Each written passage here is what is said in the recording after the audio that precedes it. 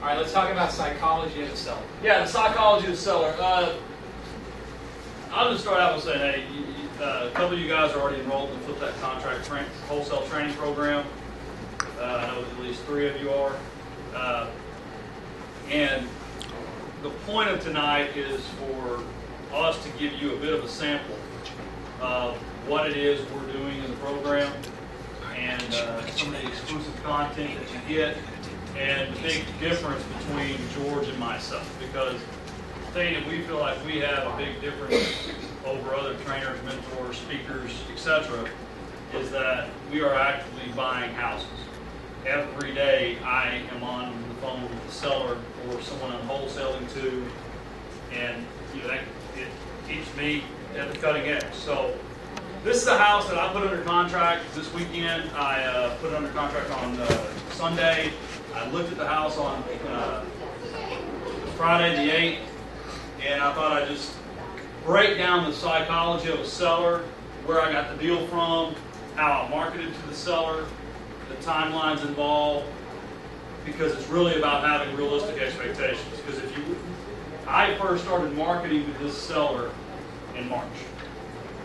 So it is not, the good deals typically aren't the magic pill. Typically the good deals are the ones that people have a little bit of pain, emotional. It's either emotional, it's financial, it's mental, whatever it is. And then once you have to just try to make your message consistent and available at the time that they finally decide enough is enough. And I've been through it in my life, and you've probably all been through it in your life. Had this problem, whether it's when you were 20 or 50. The point is, we've all had these problems, and you may have been blessed and you haven't had yours yet. But we've all had these problems that we wanted to handle, wanted to get rid of, and we put it off because it's one of my favorite books, and you should read this. It's called Eat That Frog. And it talks about if you get up in the morning and you've got 15 things on your list of things you have to do that day, if one of them is eating a frog, eat it first. Get the hardest, most disgusting, most difficult task out of the way, because otherwise that frog on that plate in that box is sitting and hovering over your head and in the back of your mind all day. And sellers are a lot like that. So these sellers, that's time management. These sellers, the psychology of the sellers, is this house that is part of a property. The house may not even be the property. The house may just be part of a property. So the point is to advertise and to get your message out there. Connection erratic. Okay, John, I'm going to do the best I can. So the point is to get your message out there. So this is a house, 7315 Ashcrest, I put under contract last week. What's next? Okay. The numbers. Comp the house at about 82.5. It's a 322 with a pool, Southwest Dallas. For those of you familiar with directions, it's Southwest Dallas, right where Spur 408 comes off of Loop 12, and it just drops just south of I-20, and it turns into Clark Road, and it's right off of Clark Road is where this house is. You can look it up. Comped it at 82.5, drove the comps. It's one of those neighborhoods that 3 years ago, this house would have sold for 105, 106, easy. Actually, 3 years ago, it was on tax value for over 100. But right now, the concentration of REOs and distressed properties in that neighborhood just killed value. And the seller knew it, and we'll go over that in a second. I estimated the rehab at 15.5, and I always do, and I always teach my students, estimate the rehab based on the worst case. If I'm going to flip it to someone, I'm going to tell them it needs 15.5. I don't care if they're renting it or not. Because if I tell George it needs 15.5, he gets out there and he's going to rent it, and he thinks, hey, what's George think? This guy's pretty honest or pretty stupid. One or the other I want to do business with. I'm going to get a good deal. I put the house under contract for $35,000. I've got it on the wholesale market right now at $50,000. I had a verbal, and then I got an option check, and then I was called Monday morning to not cash that option check because they said it wasn't going to be any good. So That happens. It happens. I mean, that's the option checks for me. I always have them made after my personal name, and I go to their bank and cash them.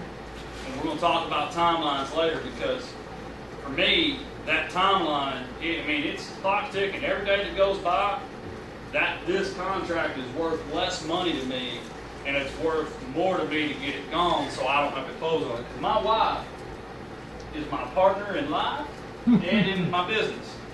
She doesn't want a house in Southwest Dallas. And she's part of all of my entities. So when it comes down, I say, hey, honey, we're going to have to go ahead and close on it. It's not a comfortable feeling in my house. So it's very financially and mentally beneficial to me to assign this house as quick as possible. And right now I'm in the driver's seat. What happens is a lot of students, a lot of wholesalers, they put off the marketing. I got wrote a 30-day contract. No need to hurry. And what happens is, before you know it, you put yourself in the exact situation the person was that sold it to you. You're now the motivated seller.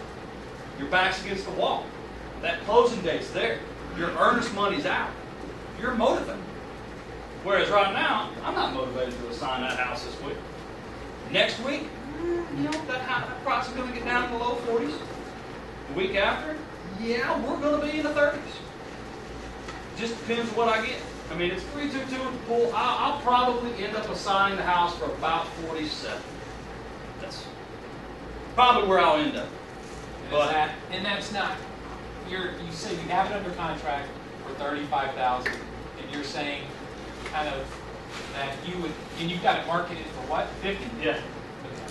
I mean, because really, truly, a rent investor is going to go in there. We're going to talk about this on the comps. The lease comps for this house are over 960 current. There are like 15 rent comps in the last 3 months in that exact subdivision. Now, a lot of people don't want to rent the pool. So I've got a bit of a challenge there. This has There's a bit of a challenge there, but there's a lot of people I know that I've met that do owner financing, and they don't care if it's a pool or not. That old pool liability thing, there's insurance for that. Bottom line is, we're going to get into this later, and this is really a chapter for another book, but when you're running comps, owner finance comps are determined a lot more by the monthly rents in the neighborhood than the actual retail sales, because it's really about what someone will pay on a monthly basis for the property. So I've got some people looking at, I bet you I end up around 43 to 47, somewhere in there. I won't get 50, but I've got 30 days to try, and I got it out there immediately. And you've got some interest. I've got interest. I mean, there's a showing tomorrow at 11, and tomorrow we don't even have the lockbox on it yet. I'm going to talk about how I get them to do the lockbox later. But at first I never even asked him for a key at the beginning because I didn't have the contract in hand. But what we did is we called him 3 or 4 times this week, setting up appointment after appointment after appointment. Oh, we're going to have to get this guy in there and this guy in there. He's like, can I just give you a key? And you're not going to give it to anyone, are you? Rob, we're good. Okay, great. I'll meet you tomorrow at 11 with the extra key. Cool. So now I can show it when I want. I want to talk about the lead source. This house was a probate, which is off of the March probate list, which means the probate case was filed in February. Does that make sense, everyone? So it's the March mailing, but I call it the February probate. It's just important to understand that this case was filed, and there were like 120 or 130 filed that month, and it was the March mailing, but it was the February filing. So I went ahead, and I normally don't track all of this just because I know where I'm getting my leads from pretty much, but I wanted to show, this is just one of a whole bunch of houses. And as I look, the reason I paused, I'm actually looking up that list to see if I got a call on any of those other houses, and I don't think I heard from any of those other sellers about their houses. Now, none of them sound familiar, so I don't think I heard from any of those other sellers.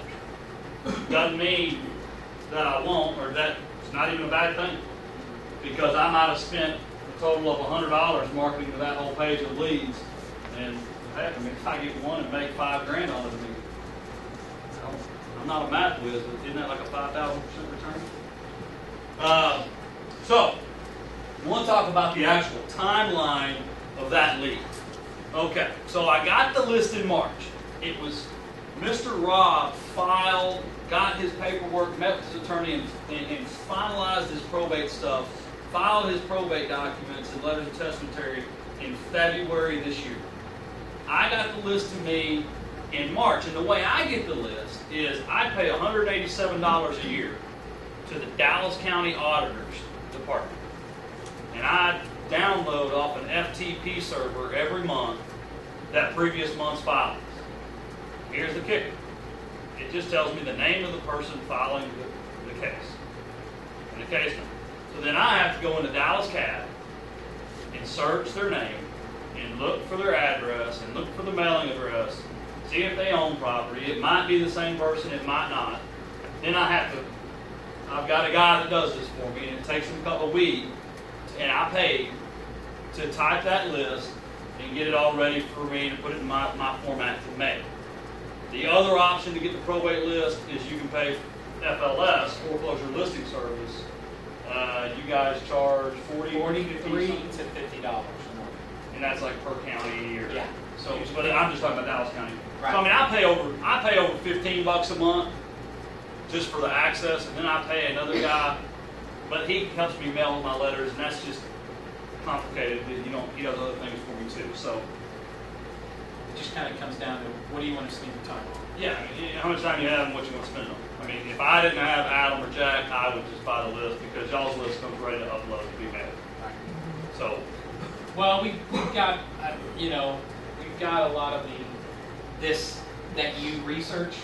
That's what you're paying us to do. So Judge, the probate list means that it comes out 87. No, it just means that there's been a probate case filed, and there's been, a personal representative or a letters of testamentary, and so it's just that there is a probate case in the courts, and because when someone must have passed away. Yeah, and it could be, what's your name again? Matt. I mean, it could be Everett Martin Steen. That's the name of the deceased in the file. Everett could have passed away, and his wife, he may have had an estate of a certain size to where they had to probate the will and all the documents, and they may have no intention. And you'll get these calls. They will call you and say, "Take me off your list, you sorry son of a gun." And the thing is the letter we're going to teach you guys, my letter that I always mail probate, it doesn't say anything about, "Hey, I heard that Fred died." No, Fred, I wouldn't say that. You're in the room. That's awful. I heard Mr. Smith died, and I want to buy the house that he owned. You don't say that. Mine says, "Hey, like this letter was addressed to Elizabeth Rock." Now, I know she's dead. They filed paperwork in the court saying she's dead. So I know she's dead. But doesn't matter.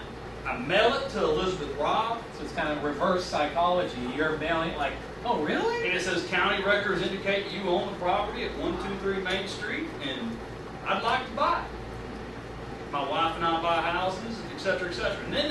And a lot of times people call, and this is where if you're a bad person, this really doesn't work for you, okay? A good person is the nice person you can do this, you can pull this off, because when they call and say, "You sent this letter to my mom, she recently died," what's the natural response? Sorry to hear that. And when you say that, they say, "Well, it's okay. I mean, I've gotten a lot of letters, but I do need to sell our house. I can help with it." So, hey, don't send the ambulance chaser letter or the hearse chaser letter in this situation. But, I mean, hey, like I said, 1 out of 30 called me, so the It's a rest. numbers game like anything else. And when they call you and they're mad that you send them a letter, say, "Look, man, did you call Pizza Hut when they sent you a special on pizza?" "No, but I eat pizza every now and then. What about Dish Network?" "Well, I have cable." "Do you call them?" "No." "Man, just do with mine what you did with theirs. Take me off your list. I'll get on it."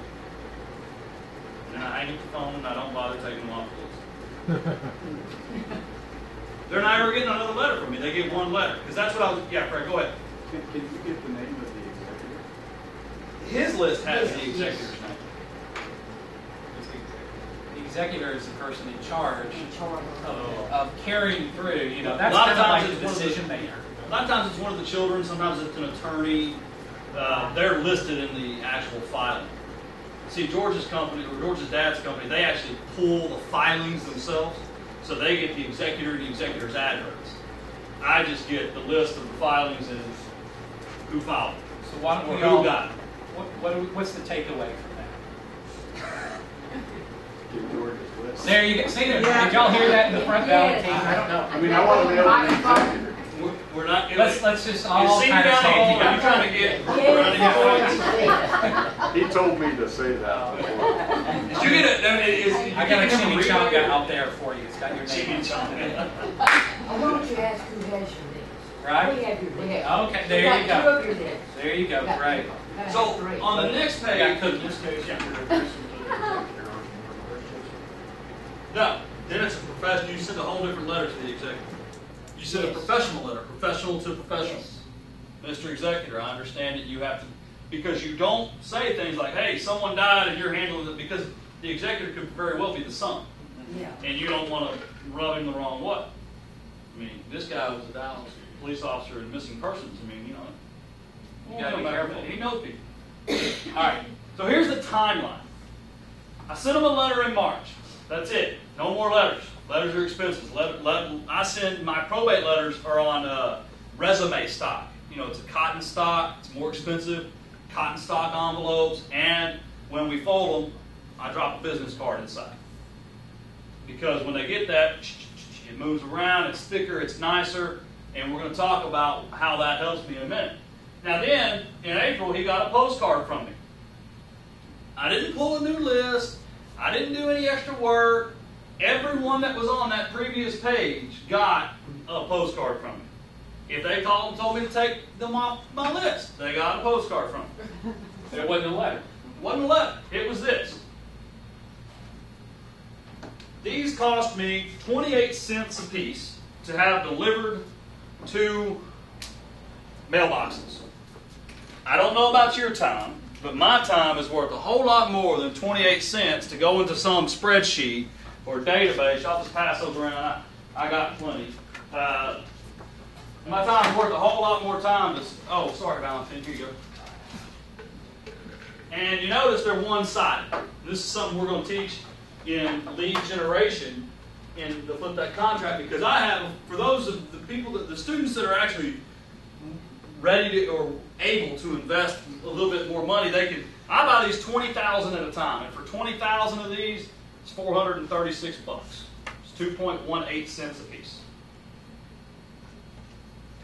And then I take them down. I have to go pick them up in Carrollton, and I have to drive them down to North Dallas. Well, then this side's blank.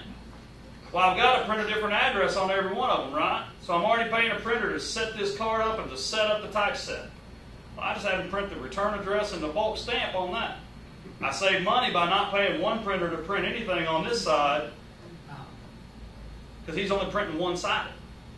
So lock, stock, and barrel with the bulk rate, because see then, I've got other zip codes, and we can't talk about those tonight, but I just add the previous 2 months worth of probate onto the bottom of my monthly zip code mailers, so I get bulk rate on these. So it's 21.5 cents postage on this size card, then plus all the tax and delivery and all that. I'm in their mailbox for less than 28 cents. And it's fully automated. So, they got a postcard in April, they got a postcard in May. Now, for all of y'all looking for that magic bullet, that silver bullet, the pill that you can just take and be Superman, most of you would have already shut off your phones and given up by July 6th. See, we got June. I hadn't mailed this guy for 2 months before he called me. It's his mom's house. He's already had a dumpster of stuff taken out. He's been over there every weekend trying to figure out where to start.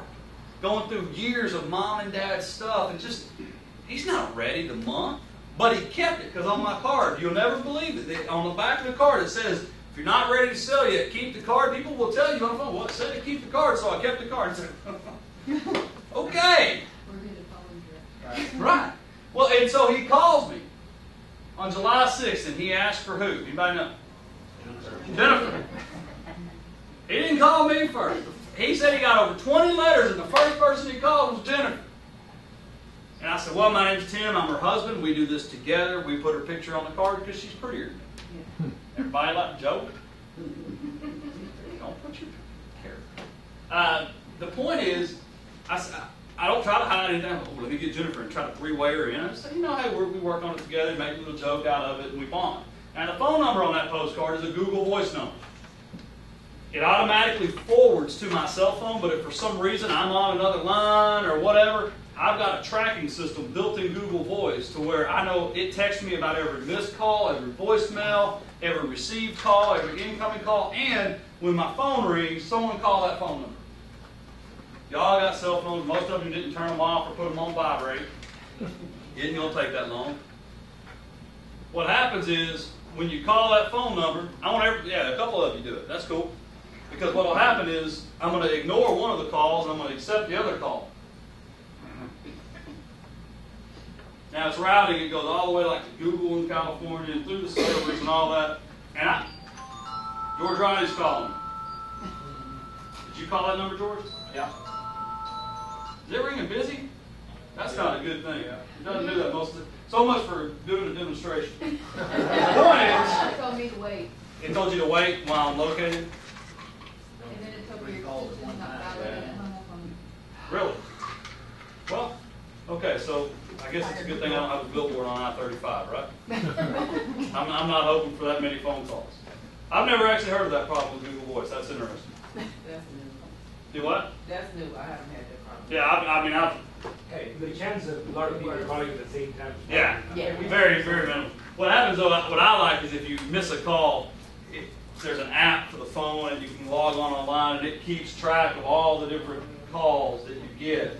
So it's easy to know that if they're on the Google Voice that they called about selling you a house. And that's what I like.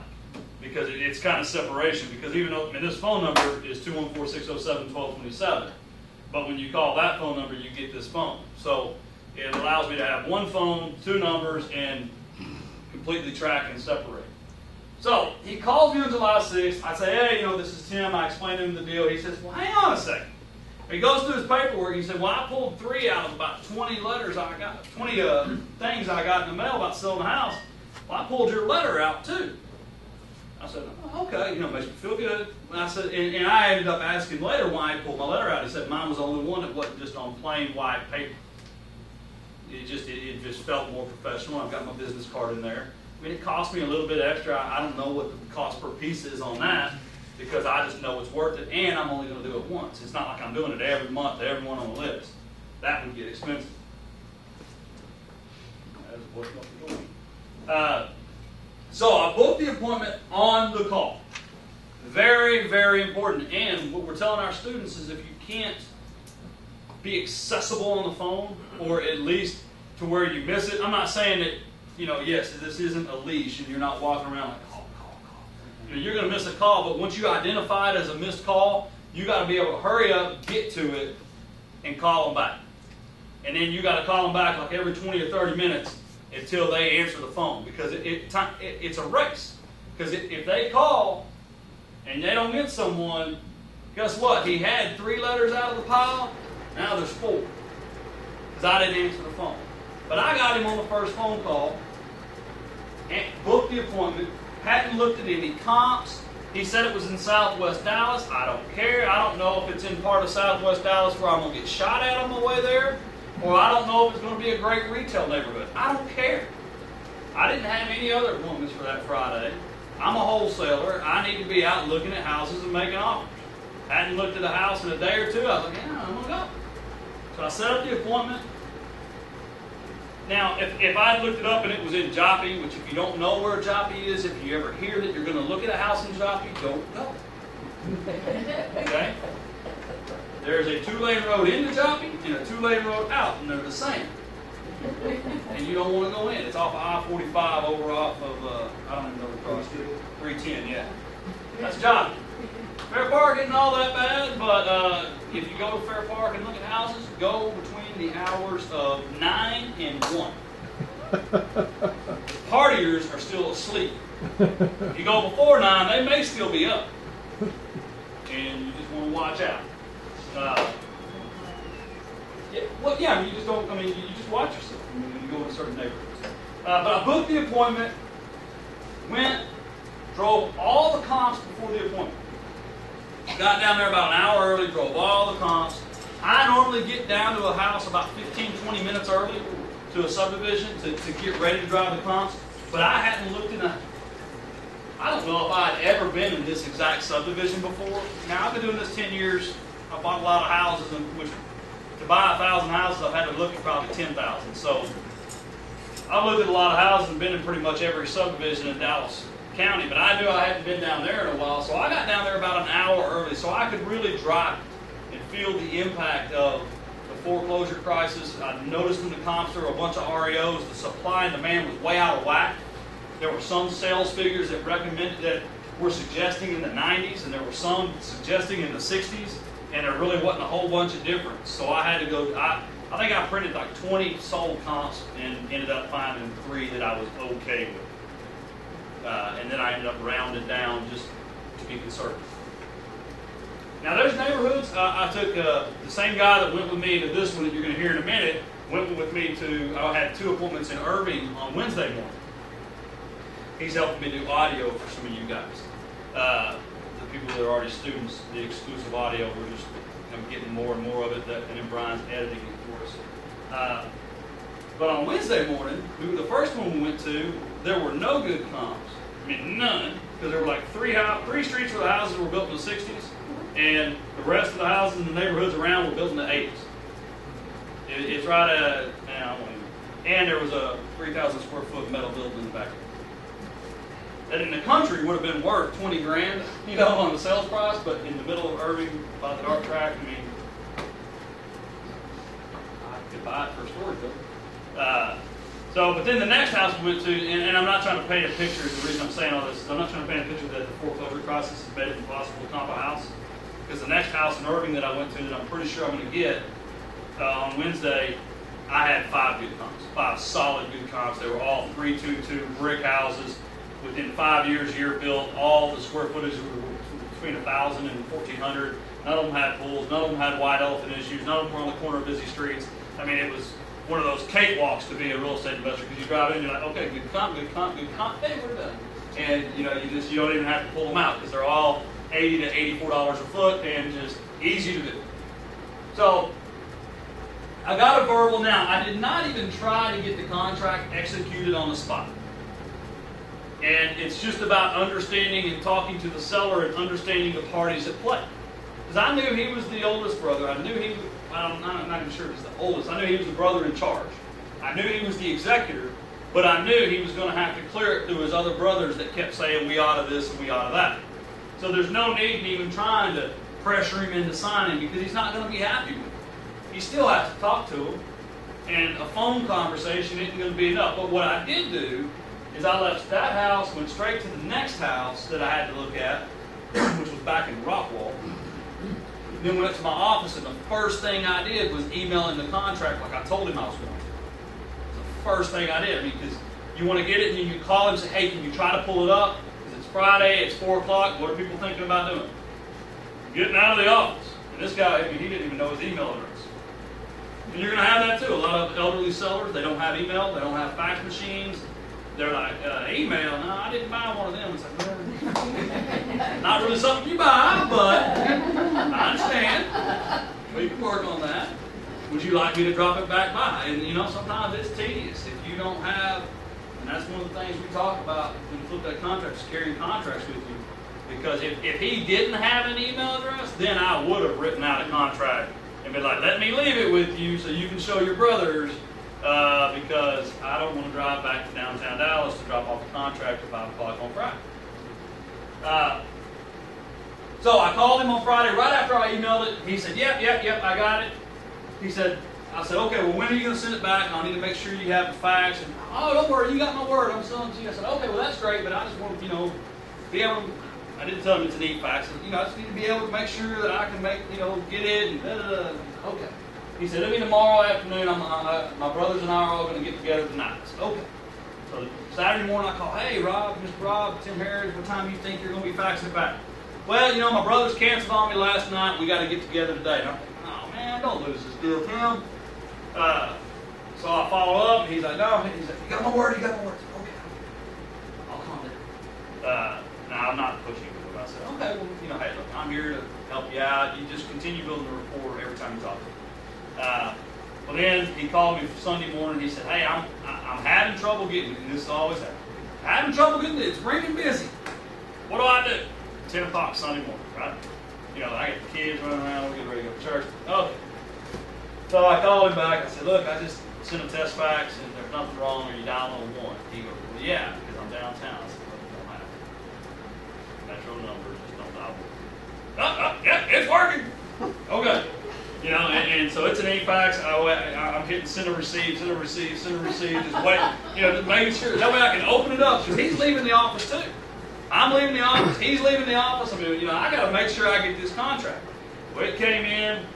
He goes, hey, you wrote Duncanville as the city. I said, oh, man. So I had to make him initial it. Adam did that, actually. Had to make him initial it. And we got it fixed. And so I got it executed on Sunday. But then by Monday morning, I had finished my pop. And then there's a real estate group here around town that I have an agreement with. They get a small exclusive time on some of my properties, which isn't really working out. We just started that last month, and it's not really working out on me for me. But basically, they have a database. Yeah. You give them first rights to blast out to their end buyers or their investor database because they want to make a little bit of money. And they pay a little bit more, so I'm able to say, okay, well, you get a 48-hour exclusive on this property. So that started on Monday. They brought someone to the table. It didn't quite work out. After some handshake agreements, and when I finally got down to cutting the brass tacks and saying, sign here, and I need the check, well, I drove away, and it's like, well, I'm going to need that check back. Okay. So anyway, and I was already telling George all about it. Anyway, it is what it is. I've got it out now, and the nice thing is I did all the work on Monday morning. I did all the work. I did my POP, which is a property overview packet, is what you use to present the properties. I had my video that I shot that day, and you're going to hear that in a second. I had my audio, I had my pictures. I had all my tax rolls and all my comps from when I looked at the house, and it was all scanned in a nice, neat package. So even when that other deal fell apart, it didn't matter to me. I got everything. I'd rather it fall apart. If I had waited 2 weeks to give them their exclusive, and then it fell apart, well, then I may be under the gun. But I got 30 days from the 10th, so we're good. We're tracking. Hey, are there any questions? You guys? Yeah. 3 days from the 10th, and you were going to buy the house. He's under contract to buy that house 30 days from now. I am. And what we tell our students is if you're not in the position or don't have the desire, the two are different. I mean, you may be in the position financially, but not the desire to buy certain houses. I have that thing. I get options. I put, options I paid for, and then options that I just tell them, hey, look, And here's the other thing. A lot of times I get options when, like this house, say I offer 35, and say he said, look, I need 45. I can't sell this house for less than 45. If I feel like, one, someone else is going to give it to me, or B, I can get $4 or $5 grand out of it, I'll sell it for 49. Yeah. I mean, if I can assign it for 49, 50,000, or even 48, if I really feel like I'm going to lose the deal, if I feel like he's not bluffing, I'll go ahead and put it under an option and say, look, I need 2 weeks. If you want to sell for 35 right now, we'll go hard. Right, where it's a done deal. But Rustin, I'm signing a contract after tonight with a seller in Fort Worth, and I have 14-day option. So, I have the unrestricted right for 14 days. And what I'm going to do is, I've got it under contract, and I've got my POP together, and I'm going to start marketing it tomorrow for 13 days. And if I don't find anybody in the 13th day, pull the ripcord, because I need to terminate my contract with the seller. And that's because it's higher, you know, I don't know if I'm gonna find a buyer, so I've gotta have that. Now, if she would have taken 15,000 less, we'll waive the 14-day Yeah. option period, and I will close on this because I know I'm gonna find somebody. I feel very comfortable. So there's two different things. You want no option period, here's my price. And you really don't wanna present it that way, but I think all of you guys starting off, especially when your bank account might not be, you might not have the capability, and you don't want to buy anything. You don't want to be put in that position. Then you've got to write your contract where you have enough time to market the POP, the property overview packet, which includes all of the stuff that we've talked about and that we're going to cover in Module 5. But we're going to upload the stuff so you can see it before 5 weeks from now. But The thing is you got to understand is you're going to hear this audio in a minute of me making this offer. Your offer is not low enough. You don't feel uncomfortable. I mean, that's just the bottom line. I mean, there's going to be some uncomfortable moments. And if you feel greedy about it, you're offering too low. I mean, if you're thinking, yes, ma'am. I'm curious, well, I guess I should hear the audio also, but I'm curious about how that conversation would go with a probate situation, because we just went through this with my grandmother. And her house sold for half of what it sold for 6 weeks later after the investor, you know, rehabbed it. Right. And they're all mad because that was their whole inheritance. Right. You know, so how can you really keep integrity and talk to these people that you know this might be their life's inheritance, and you want to give them less than half of what you'll probably get, you know what I mean, after it's, I don't know, I have a hard time being too honest sometimes. So. No, I mean, honesty is key. I mean, because I'll do this real quick. Let's go back to the numbers slide, and let me break this down to you from a rehabber's perspective. Okay, in this neighborhood, if I pay $35, I'm going to have about $2,000 in closing costs when I purchase the house. So I'm in it for $37. Someone that's great at math or has a pen and paper keep track of this. Well, watch. Pull up the top. This was a house that I'm looking to make an offer on, but the tax value was what, 85? Yeah, it's 82, 85, something like that. I'm going to put 82. And it says how big a 1208.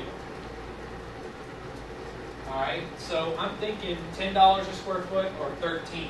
Well, you said yourself 15. Yeah, I mean, 15,000. it's 10, but I think the pool has needs to be replastered So at the top. you're thinking So- $13 a square foot. Yeah. Because it is older, it does have a pool. You see, $10 is just a basic rehab. That's just paint, carpet, some fixtures. 13, that's when you're getting, there's a little bit more, maybe some texture. And so we just have this right here. So 1208, and then what do you think is the estimated sales price? 80. Realistically, 79.9. Okay, so I'm going to put 80. Right? That's what after they rehab it, that's what they're going to Yeah, sell it for. I would put it on the market for 85. no Oh, 79.9. okay. And I sell mine for full price within a week. then I'm going to put in 15,000 for the estimated rehab. Which for me, George, in that neighborhood, I would probably spend about $17,500 because when I rehab a house personally, I like to make sure they sell. I rehab to sell, I don't rehab to own. I'll spend a couple grand extra during the rehab process, lower days on the market, lower home costs. What do you have to make it you're going to rehab? 18? I mean, that's... A house like that, I got to budget 15 because I don't know about vandalism. I mean, No. I'm saying, what would you have to make, Tim, at the end of the day? 15. How much more? 15, okay. So, you're putting in... Well, hang on now. Your holding costs are a lot less than mine. So Right. change that to 4%. And agent commissions, the 6. holding cost? Yeah. Yeah, 4, 6. And then the thing is, on the selling cost title on this house, you got to back out 10%. Again, Because you're going to have a 6% contribution. You're going to have. You're going to have. that's what I would, to me, if I were going to rehab this house, Tim, Yeah. that's what I would offer. Yeah. But look at the numbers. I mean, at the end of the day, after all of the agent commissions at 6%, the again, I'm a licensed agent, so it doesn't cost me, but 3, I've still got to pay the other agent. Title company costs, 4 months of taxes, I'm going to hold on to this property, buying, closing, because I'm paying. Well, that's going to be 6 months on this side. It's all risk reward. I mean, really what you see, when you see those higher discount percentages, it's typically on a house that's worth less and it needs more. Or is worth less, like the end retail value is going to be lower, and the neighborhood may be a bit lesser quality. And you'll hear in the audio in a minute when I tell him, I say, look, your biggest problem is your comps, the comps here. He goes, oh, I know. I mean, But here's my thing is, when I change it to 85 and 15 as far as rehab, look at what I can pay. 46. So I went from 36 to 46. so I just don't feel comfortable with 85. I mean, and that's the thing, is this neighborhood, I mean, let's face it, there's burglar bars on some street, on some of the houses on the street. You lose a couple AC condensers and you're $8,000 in that you didn't expect, and that 15 comes down to less than, 9. I mean, what? No, 8, that's 7s. 82.5. I mean, so it's risk reward. So do you show them that paper with all your expenses? Yeah, I've got a presentation sheet that if I think I have a seller that's going to need some hand holding, I show them. Yeah, I show them that. I'm not profiting. I'm not making. I'm buying it at 35, but I'm not making $25,000, even though I sell it for 82.5. But I tell them, I say, this ain't the TV show, okay? Yeah. I'm not buying it for 35, spending 15, going to be in it for 50, sell it for 80, and make 30 grand. All right, it's 0. Don't work that way. On this house, I might, if you retail this house at the contract I bought it for, you might make $15,000 or $16,000. But I just, nobody, I won't say nobody. Most rehabbers in this market right now aren't going to approach a house like that with a rehab strategy. The Looking neighborhood, at owner financing or buying. yeah, the neighborhood's just too risky. It's because I mean, here's the other thing that happens right now in this day and age, and one of the reasons that a lot of these offers are going down a lot is an appraiser might come in here and tell you 69. That's what it's worth.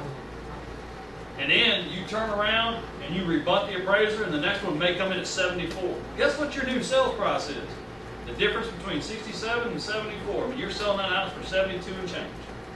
And nothing you can do about it. So now, if you had vandalism and you got knocked down by the appraiser, now you're breaking even after 6 months worth of work. So it's all risk reward from a rehab. But that's all module 5. If everyone would try to be as quiet as possible, Brian is going to play track 1. And these are 30-second tracks, Brian? They vary between 12 seconds to a minute and 11 seconds. Okay. And so maybe we'll play a track. Yeah, we're going to play a track and then cover the track and then just... Okay. There we go. Track 1. Track 1.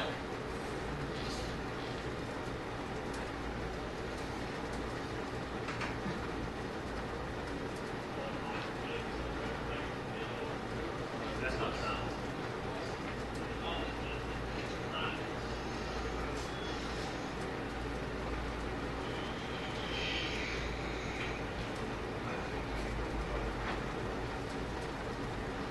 Okay, what he just said is, we walked up and he pointed at some siding. And he said, and I said, oh, this is that siding you were telling me about. Because one of the only positive things he had to say about the house on the phone during the initial phone call was, about the only good thing about the house is my mom paid to have this lifetime warranty siding put on. And so what I wanted to do was just acknowledge it. Because it's not the only thing he felt good about with the house. So I just acknowledged it. I pointed it out. That I listened to him. That I remembered it. That I noticed it.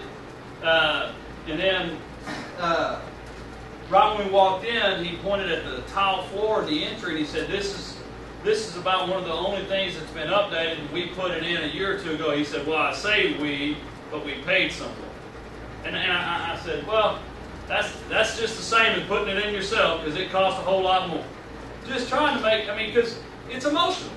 He had to pay to keep his mom's house up. He had to update it. It made him feel good when he did it, and now he's thinking he wasted the money. So you try to make them feel better about their property. You don't try to make them feel worse about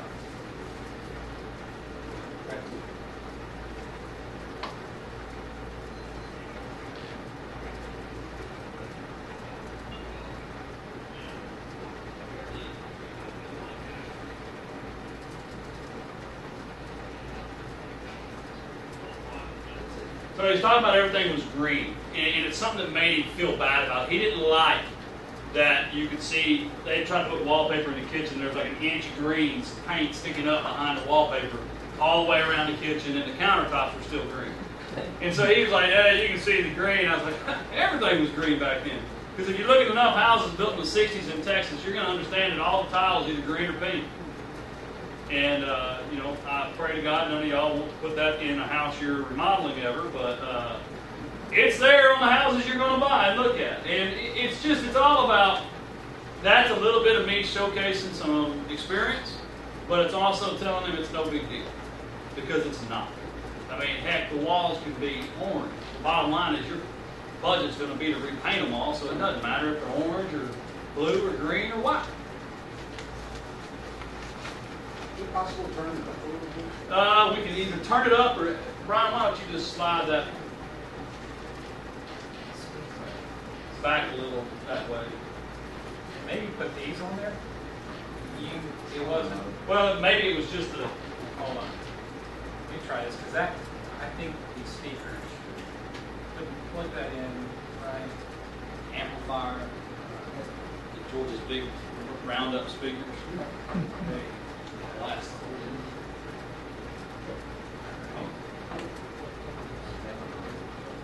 Well, it was almost up. Okay. I'll just hold these and point it toward you. Directional instruction. Guys on the webinar, I know you really can't hear. I'm sorry. Track 3.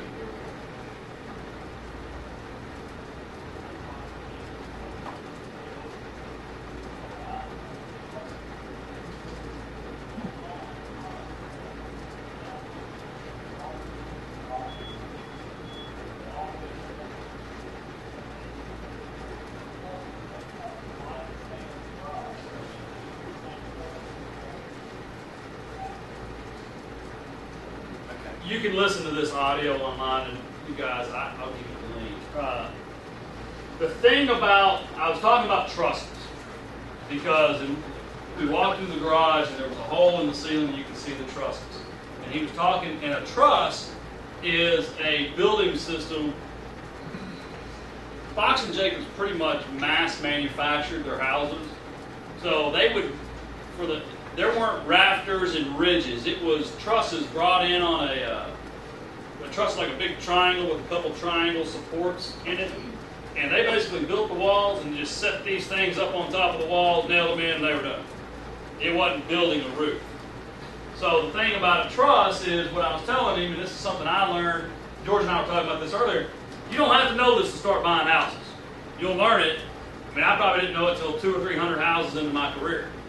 And I actually can tell you, I learned it at a house on Melody Lane in Forney, because the thing is an engineer will tell you, as long as you can remodel and move any wall you want in a house that's built on trusses, as long as you don't make any opening larger than any length of the garage, because the garage is always the longest opening, and that's what the trusses are engineered to support.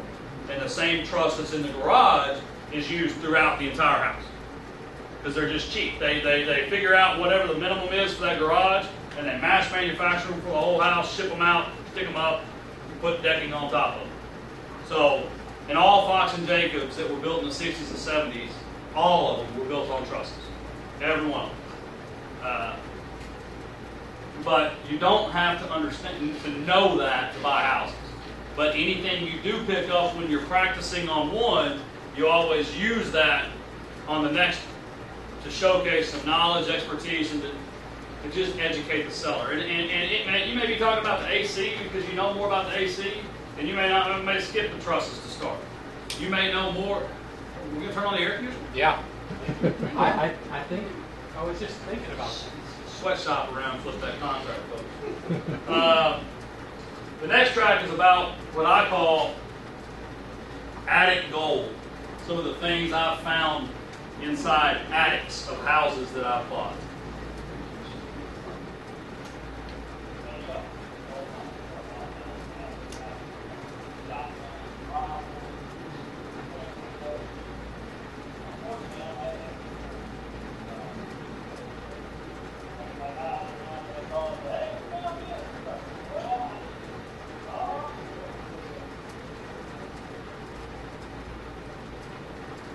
he started talking about the attic because he was telling me how many loads of stuff and things he kept finding in the attic.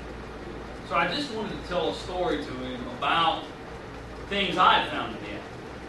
And to let him know that his mom and dad aren't different. That everyone that's lived in a house for 40 years has an attic full of junk.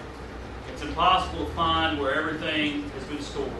And then I went on to tell him about this one shotgun I found in a house in Carrollton. It was the dad's shotgun. It had been actually, I come to find out later, it had been passed down in the family, and the kids, after dad died, they couldn't find it. Well, the reason they couldn't find it is they didn't think like their dad, and they didn't look at his favorite place in the house, which was the detached garage behind the tool chest. That's where dad kept his shotgun. Because if those punks were breaking in, I guess he needed to defend the tool chest. I don't know. But the point is, I found it, and I actually took it to B&S Guns in Mesquite and had it blued and cleaned for him, and took it to him to his work. And the guy cried in the parking lot. I mean, it cost me a couple $100, but I hope none of y'all are like this, or the type that would keep something like that. You don't have to go to the extra expense of having it blued and cleaned for them, but you know, you find something like that that's going to be sentimental to someone, give it back. It's, if you just put yourself in their shoes, if you bought a mistake and you found something that you think someone could have wanted, I mean, you know, that grown man cried like a baby in the parking lot. So next is build up.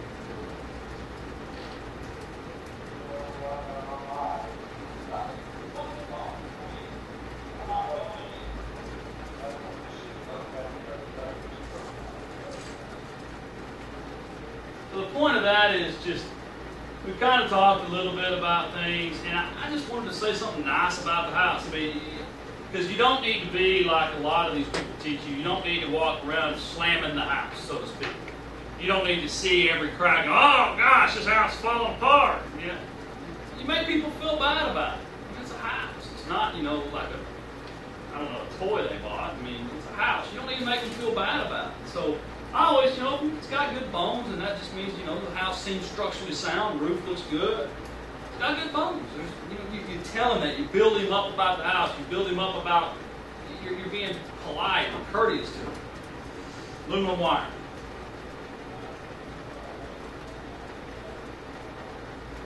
Said I was asking him on the phone to have aluminum wire.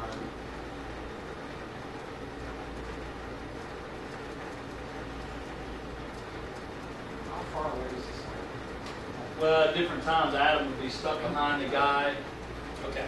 Yeah, and he had the mic pointed away. And Yeah. First time. I've got one now. What's that? Collar mic, records in stereo. What I'm doing here is on houses that were built in the late 60s, early 70s, you've got a potential to have aluminum wiring.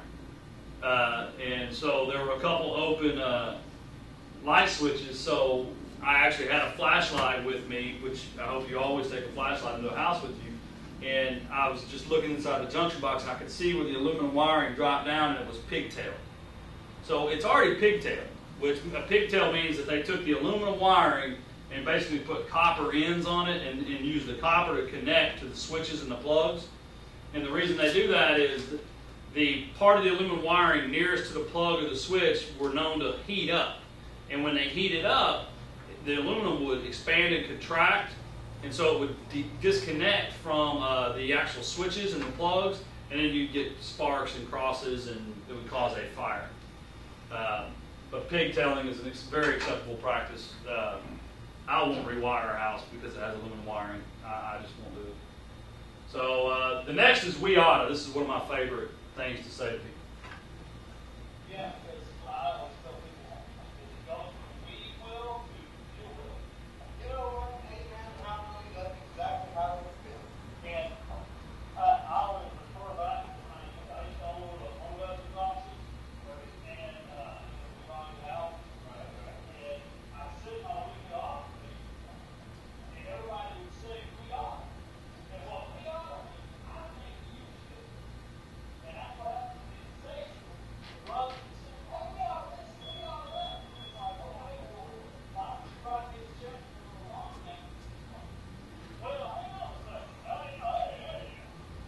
that's, you know, one of the questions you talked about the estate selling for half the price. What happens in a lot of estate situations is this whole row of people may be heirs, and Brian may be the executor. Well, when Brian calls them and says, hey, you know, we got to, you know, figure out what to do about Mom's house, and we need to either fix it up or sell it. Well, they're all going to say, yeah, I think we ought to fix it up.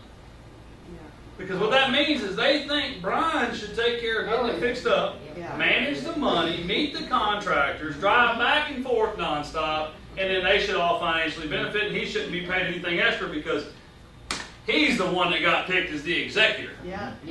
So we ought to, in estate situations, means I think you should and we all should benefit. And did you see how he responded? amen, hallelujah. Oh, yeah. And because, I mean, because it's the truth. And when you tell an executor that, when you're meeting with them at a house, you've got bonding. They're like, yes, thank you. I can just see Tim going, yes. Yeah. I got it. Turn around like, yeah. Got it. Yeah. I mean, but it's true. And I say that to every estate when there's more than one heir. I mean, because it's the truth. And they're feeling burdened. I mean, it's 110 degrees that day, and who's down there meeting the potential 18 people they want him to call? How many people do you feel like you've got a real good connection with, and it doesn't work? You know, that you're really like, man, I thought we were really bonding, and then it comes down, and then it's, you know, is it? It happens a lot. I mean, but that happens a lot less than I feel like I don't have a good connection with people, and then they call and say, oh, I'll sell you the house. That just doesn't happen often. I mean, most of the time, you know, you can walk out of the house and feel like, you know what, I think I'm going to get this. Because I think Joe and I really bonded. I think my offer was fair. It may not be the best. And part of it is acknowledging that you may be able to get more. You know, I don't put myself out, Joe, to be the highest price. I don't think I'm the lowest ever, but, you know, rapport building is a huge deal because they feel like you understand where they're at and you're going to help take care of it, which is about the whole thing about don't make an offer that you don't feel but you don't feel sure you're going to be able to perform on your offer, because if you don't feel sure, then you need to make sure that you have adequate CYA clauses in there where you can explain to them, look, you know, I have investor partners I have to bring in, and if I can't get one of them to agree to this, I can't buy the house because of the price I'm paying. Because they're either going to say, okay, well, how do we find out if it's for sure or not, or what price can you be for sure about? Because that's where sometimes they'll go down significant amounts of money for the for sure deal. And if you build a good enough rapport, George, one of the answers to that question is they'll call you back and say, hey, Tim, I want to work with you, but you offered 67 and this other guy's at 70. Can you match it? Well, if you were low enough that you feel, a lot of times on the phone you can say, you know what? Let's do it. But sometimes it may be beyond your and you say, hey, look, let me get a couple contractors, some of my investor partners out there with me. Let me take a second look at it. I might be able to get that done. Then you call your buyers list. You call some of your hot investors that you know of, and you get them out there with you, and you call a foundation contractor, and if it needs foundation work, you don't call them if it doesn't need foundation work. You may call a general contractor, and you put forth an effort to attempt to raise your price. And a lot of times you go through that exercise, and you can't raise your price, and you tell them, no, I got to be at 67. And a lot of times they'll go ahead and sell you the house. They might be bluffing about the 70, or they may just feel that much better about working with you. Especially if it's being split 5 ways, because I mean, what, $3,000 divided by 5 isn't a whole bunch of money. Do you ever take other investors out there and then they get into a negotiation? Never happened. How do you keep that from happening, numbers being discussed between your investor? You tell the investor, you say, look, we're just there to look at the house. Meet me out in front before. Do not get there before this time. Don't talk to anyone. You're just looking at the house. We'll talk afterwards. If you're dealing with it shouldn't happen that much if he doesn't even have it under contract, right? I mean, you're talking about a situation where you don't even have it under contract. Oh, if I don't have it under contract, I only call people I know. Yeah. But you don't call, I wouldn't call Carol or Mo, I don't know, you know. Once I have it under contract, it's got, you know. But Like that needs to be talked to them. If Rustin, you're coming over here to be the potential buyer, or I come over, I'm the end, and you need to have that discussion is, look, this is a, you know, this is a situation where we do not discuss numbers in front of the seller. You and I have an agreement. You need to have that conversation with the end buyer, or excuse me, the end investor, that, you know, I'm giving you the price, and if you have anything to say, let's walk through it. Ask me the questions, I'll ask the seller. I would leave it and make sure that they understand that situation, especially if the seller's there. That's where it comes down to rapport too. I had this situation back in April, May, house at 1225 West Redbird. There was a wreck there at the Zane curve going down 35. I got hung up in it. The guy that I was meeting, he was coming from the south. He didn't get hung up in it, and he talked to the sellers, and he wasn't that bright of an individual, and he gave him his business card. I had a good rapport with Kathy, and I said, God, I know what he's talking about. He's just a realtor I work with. Don't worry about it. I called the guy and just told him, I said, you're done, buddy. I called a couple buddies of mine, and he's on the blacklist now. And you just do business like that. I mean, you just tell people you do business like that. Say, you ever try to go around me, you're done. I will let everyone, I will scream, I will put more energy into making sure you don't buy from wholesalers than I do into wholesaling itself. Most people, just like with the sellers, most investors have good intentions. And the ones that don't have good intentions, that would actually try to go around you, you don't have to worry about them. They don't last long. The word gets out, it's small. Yeah, exactly. What's next? Family? Here we go.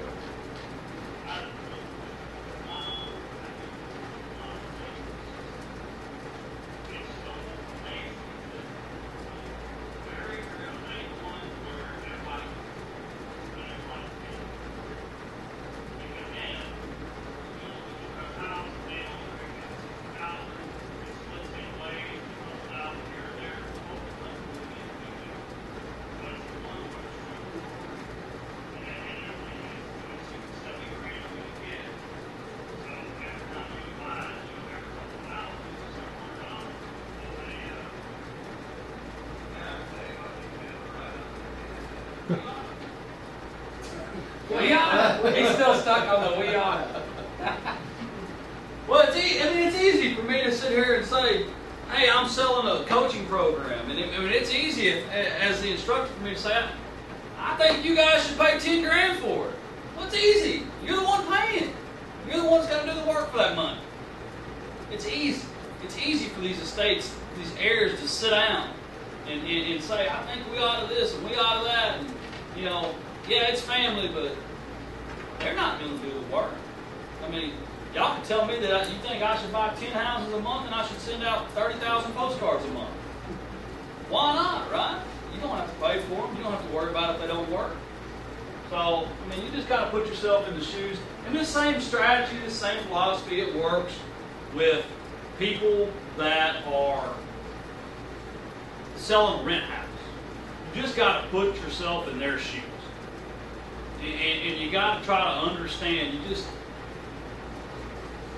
I was telling Joe just a second ago, and I'll just come out and say this. Look, when I got out of the Marine Corps, one of the first things I did, late at night, one night, about 1 o'clock, I bought a Carlton Sheets box. And that box, Real estate course box. it was this big, and I think I paid like an extra $30 for express shipping, because I was ready. Man, I cut open that thing, and there's a manual and a box of CDs and a book over here and then a checklist here. And I started flipping through it. I was like, where's chapter 1? You know, I mean, you don't know. And so I call, and then they're like, okay, great. We'd love to offer you phone support for $5,000. And you're like, what? You know, I just need to know where chapter 1 is. Okay, I got box and stuff. Is there a checklist for the checklist? Because the checklist is confusing. And so, to me, this business is simple. It's just about being a good person and putting yourself in other people's shoes. When you're buying a house, you put yourself in the seller's shoes. When you're wholesaling it, when I say buying, when you're putting a house in the contract, you put yourself in the seller's shoes. when you're wholesaling, you put yourself in the investor's shoes. My friend here, Joe, paid a lot of money for a lot of training. Then bought a house from a larger institutional wholesaler around town. That wholesaler only thought of their point of view and not of his. It sold him something that either he wasn't ready to buy. And in turn, I think Joe got a better education out of that house than he did, and it was actually cheaper than, no? Okay, well, I didn't see the final spreadsheet, Joe. But the point is, if you operate your life in this business in a win-win mentality, you will be on the winning side. And it's win-win when you're buying and win-win when you're wholesaling. And win-win when you're working with other people. I mean, it's just, I used to make $300 to $700. There's a lady down in Oak Cliff named Whitey Couch. I would blast out her emails when I was 23, 24. I'd blast out her properties, and she paid me between $300 and $500, $300 and $700 every house I wholesale. I'd make like $2,000 a month just by using my buyers list and taking properties she had and putting A with B. And I didn't want to get greedy, because if I got greedy, what would have happened? She wouldn't have sent me the properties. So I might have been able to make $2,000 on one every 4 or 5 months instead of making $2,000 a month. So it's all just about putting yourself in other people's shoes. So then you got comps.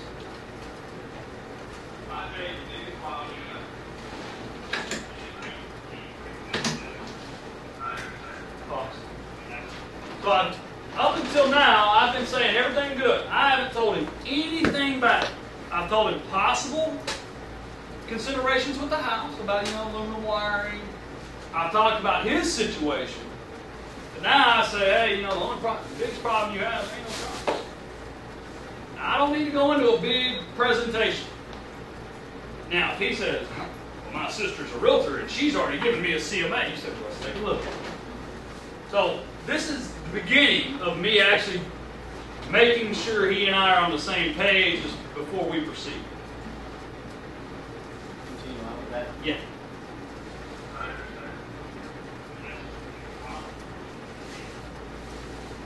So he said he understood it. So I know, okay, we're starting from an equal place here. And we both know it's a challenged retail market. So next is bonding. I want to bond with him a little bit more, because I just told him something bad. I don't want to go ahead and, hit him in the knees with the offer. I want to back up a little bit. Go ahead.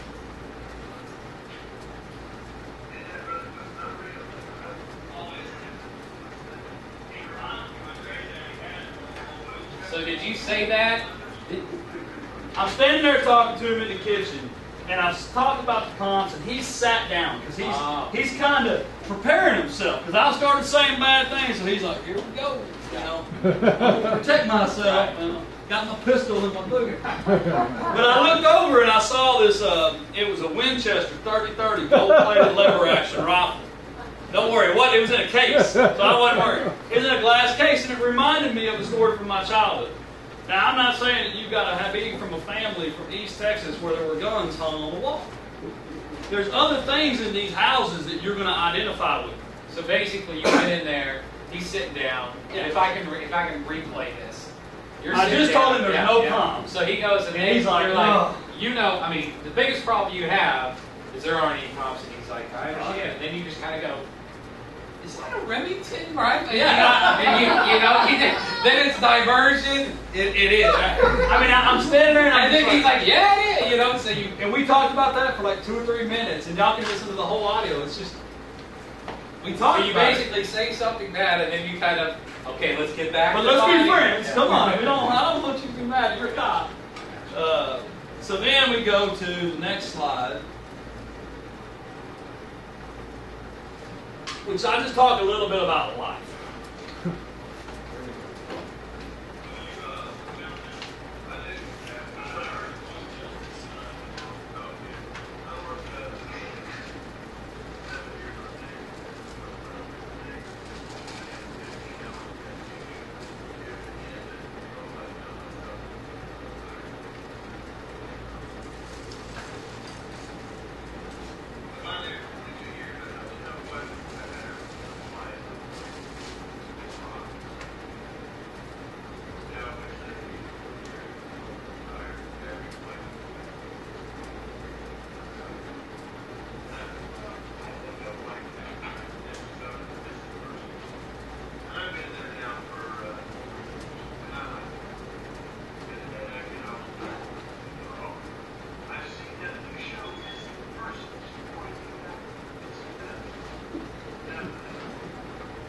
So I knew he worked downtown because he had called me from his office phone number, and I tried to call it back on that number, and I got, "You've reached Detective Rob with the missing persons department."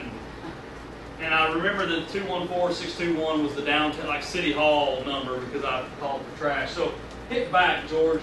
Here's something interesting that I just picked up on.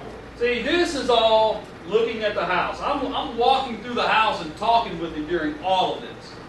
We're not talking about the house necessarily. We're talking about just experiences and a little bit about the house. And like when we were talking about We Oughta, that's when we walked outside to look at the pool in the backyard.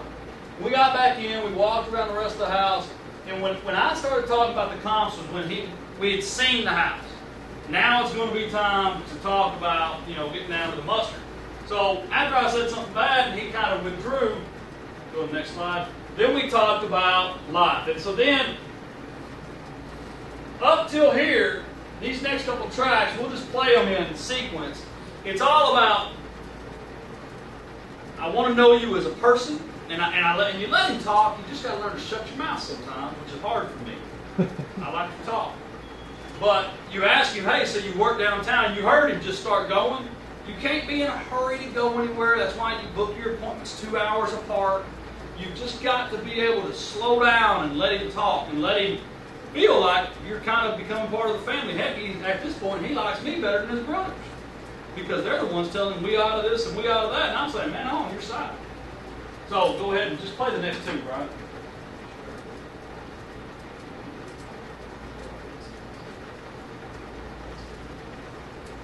Well, just go ahead and play it.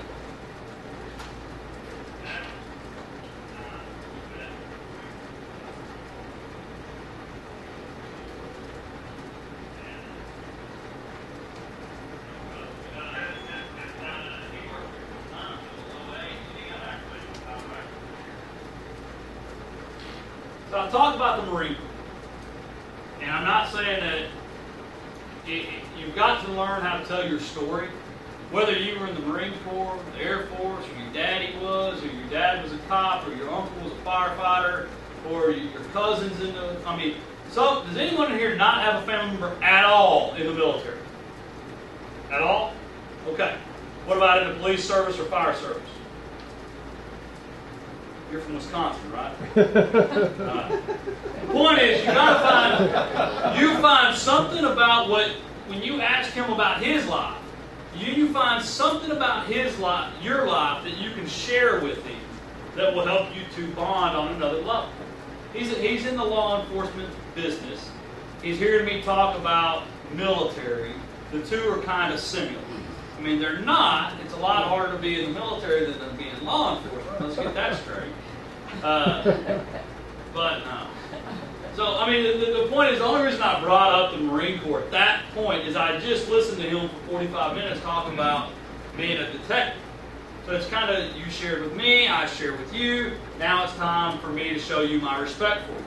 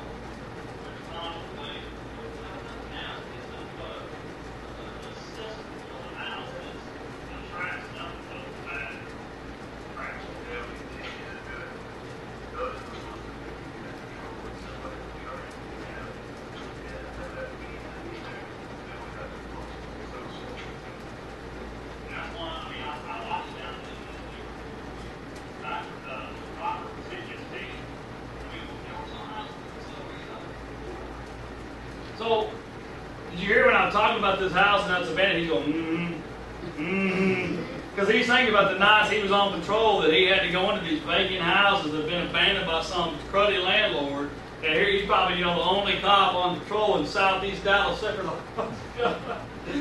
we just uncall this in? So, I mean, I wanted to just, and it was from that morning. It's not something I made up. And I'm not saying that you have to have just been in a house that had feces on the wall to bond with someone.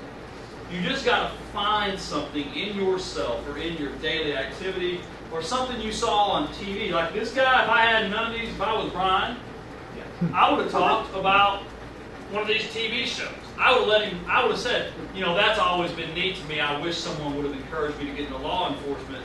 I mean, tell me what it's really like. I would have asked him to keep, if I really had nothing to tell him. Actually, you would have talked to him about the Camino that was out front, the old El Camino. There you go. I mean, that's what you would have bonded with. A guy on Wednesday, he had a 26.2 marathon sticker on the back of his car. I used to run marathons. That he had no military ties whatsoever. We talked about that. So, don't think, well, I wasn't in the Marine Corps, I can't do that. You got to just look around when you get, yes ma'am. Girls can talk about your kids. Hey, every girl, I'm single, I don't have any kids, but I got nieces. Do you have any kids? Yeah. So tell me, do you have a boy or a girl? Yeah, you find something, especially if there's pictures on the wall, Yep. you can always find something to talk about. Amen. So now, I've kind of told him where I'm coming from. I feel like we're buddies. Let's set him up. So what do you got? Man, I mean, Russ Powell has some big action and all those days. And that's his words. That's me. All I do is what I do and do that. It's not even that. I said we just pray and stay.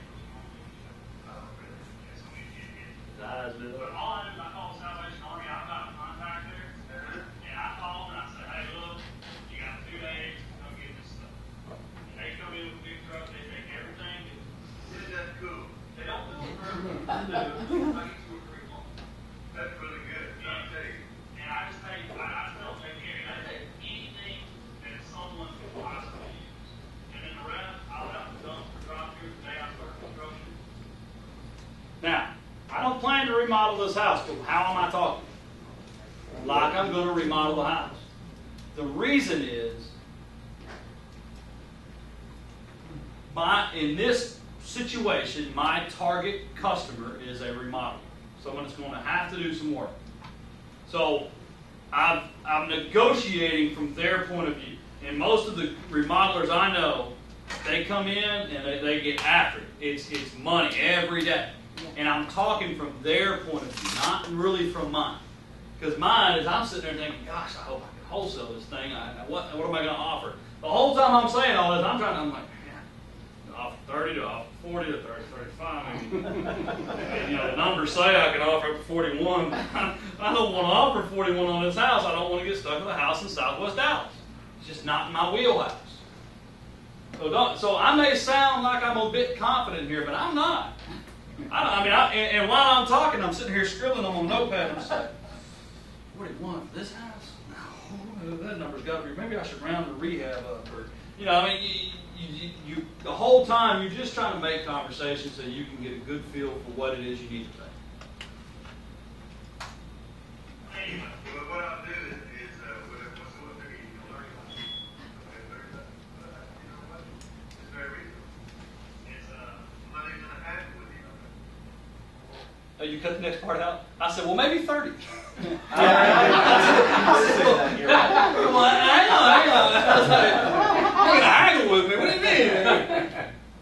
Can we just play this part again? Because I found it amazing. You're doing all this conversation with them up until this point, but it amazes me how quick that rolled off your tongue. What's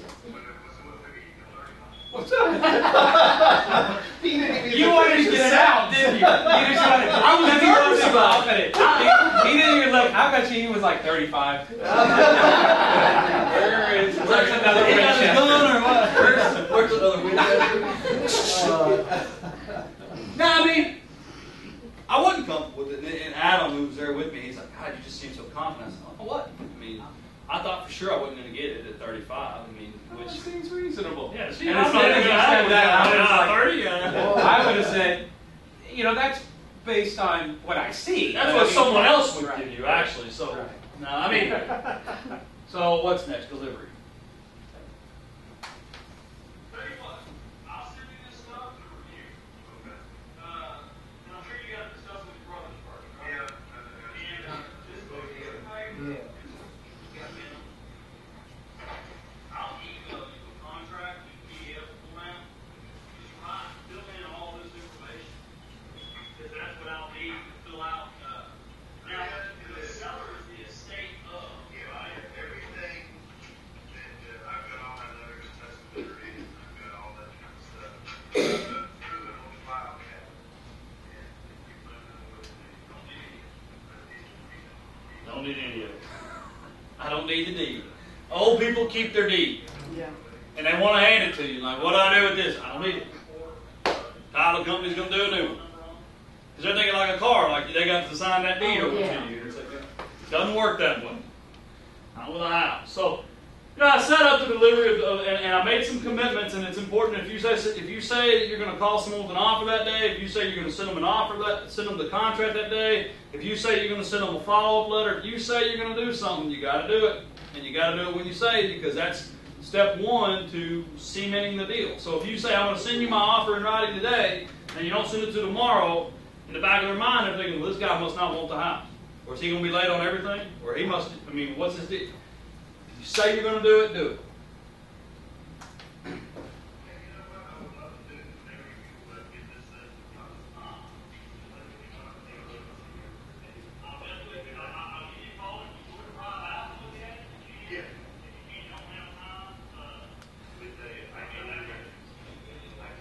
I have bought hundreds of estates. One has ever asked me to come back and see the house, and I arranged it with the investor I wholesale it to. At that point in time, Mr. Rob is still feeling emotional and sentimental, and he's thinking he wants to see it. When he gets the check in his hand and finally gets done distributing everything with his brothers and gets everything, he ain't going to want to come back to that house. And it's just, if he does and I wholesale it to Christy, I'm going to call Christy and say, hey, I need to get the original seller back in, take it through a walkthrough, do you mind? And if I've had any, now if I burned Christy and buried thing into the investor contract with her and all that, she'd be like, you can go to, So just, always watch your reputation, because you never know when you need it. Because I made this man a promise, and I will get him in that house.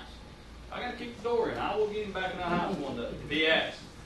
But the odds are less than 1% chance he'll ever want to go back in that house. Okay, next. Well, cool. Since you're going to sell me the house, I'm going to shoot a quick video. Oh, you hear that? Yeah. The assumptive Now folks. I said since I can show my wife. Who thinks Jennifer wanted to see that video? That video is so I can wholesale the house. That video is so that my end buyers can see what I've got. So I'm not telling you to lie to people, but what I'm telling you is sometimes the truth needs to be manipulated. Show it to your wife if you need to make yourself feel better. I think I offered to show it to Jennifer, but she won't see that. Did you tell them that I wanted to see? Yeah. Quit telling them that. Yeah. So you need to shoot while you're there. Crucial. Take the video, take the pictures while you're there the first time if you think you're going to get the house. Or if you think that when the contract signing will not take place at the residence. Go ahead and say, I'm going to take some pictures from a record. In case you call me back and got some questions about my offer, I just like to remember what I saw. Something to set yourself up to end up making money off the deal, because that's the ultimate goal. Go ahead. Hey, great nice to meet you. That number you got from my cell phone, just you can holler. You got any questions? Me and your brother. And we'll send you an introduction letter and an explanation letter. Have any questions? Have fun. Don't even try to. And it's confusing. Thanks.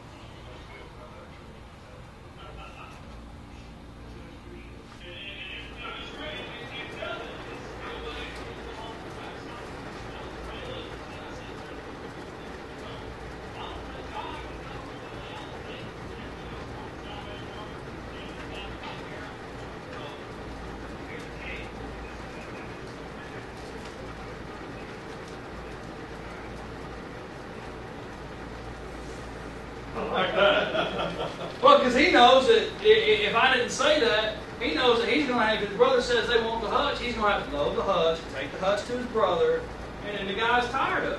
And the other thing is the accessibility portion is make sure people understand they can call you with any question whatsoever. When you're leaving them, if they haven't signed a contract, and even if they have, make sure they understand they're not bothered. Make sure they understand that this is what you do. Don't let them try. A lot of the states, there's an executive. But in some states, what happens is, say, we're all cousins and our uncle dies and he leaves it to all of us. Well, a lot of times it's deeded in the finalization of the will. It's actually deeded. We all have equal interest. So all three of us will have to sign the contract. Well, you don't want him trying to explain to him the paragraphs and the stuff in the contract. You know why? Yeah, it's like my 10-year-old teaching me algebra. It just ain't going to work. He can barely add and subtract. So let them know, hey, and it's also taking a little bit of responsibility off of the seller. Just, hey, look, don't try. Have them call me. I will take care of it. And it's me telling you, you don't have to do anything. Just let me handle it. I'm 7-Eleven. Anybody here ever been to 7-Eleven and bought a gallon of milk? Right? Expensive, isn't it? Now, it's cheaper if you go to Kroger, right? But what do you have to do at Kroger? Park in a 2-acre parking lot, walk to the back of the store, and then stand in line behind 15, 20 people. So, I'm like 7-Eleven. You're going to have a little bit less money in your wallet when you leave, but it's not going to take as long, and it's not a headache. That's what you tell people. You feel free to use that. So now, That's called a note. now you call the realtor, that's Kroger. You may get some more money, but it ain't easy. So, the next is, I recap it. Said by a true investor whose wife is It's a realtor, yes. My wife's a realtor, and hey, it is what it is. I mean, well, you're not going to get as much because you got to do more, and I mean, you're going to get more. You will make. And don't try to lie to people. Tell them, yeah, you'll get more. You want to call a realtor, and you want to wait, you want to go through some inspections and some checklists and stuff, you'll get more. Because if they don't have the motivation to hurry up, they're probably not going to sell you.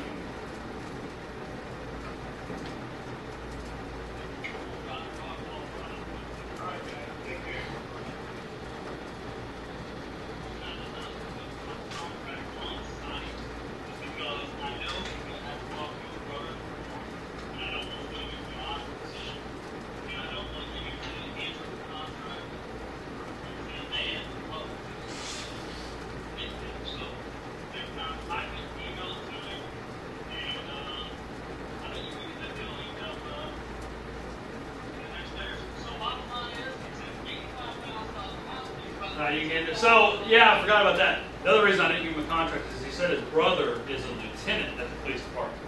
And he talked about how his brother thinks he knows everything. He's an officer, and he's still a sergeant. And, he's a detective now. He works for a living. And that lieutenant, and he overlooks everything. He wants to question everything.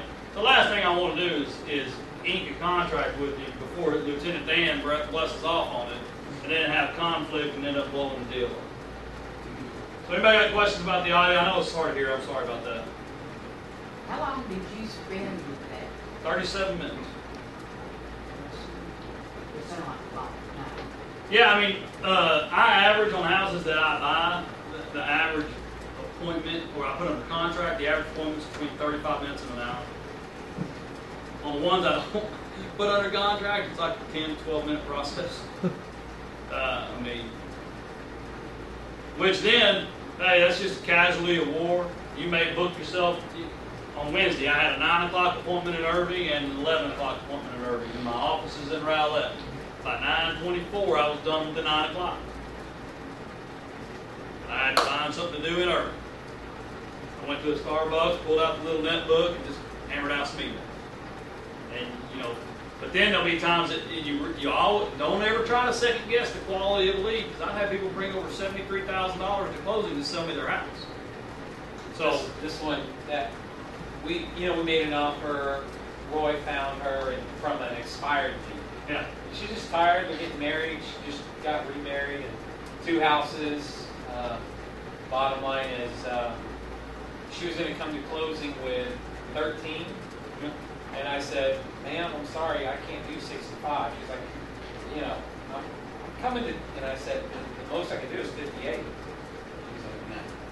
And then 10 days later, she called and said, can you do the 58? 55. Yeah, exactly. No, I said, hey, and can you close at the end of the month? So you never know. She's going to come with, what, 20,000 to close just to get this deal done. Which is why I don't even ask people on the phone what they owe. I don't care. They may have refinanced 6 weeks ago and still have all the cash in the bank. I tell people, don't try to be smarter than the system. And I mean, unless you're just so covered up in houses and so covered up in deals that you just really don't have the time.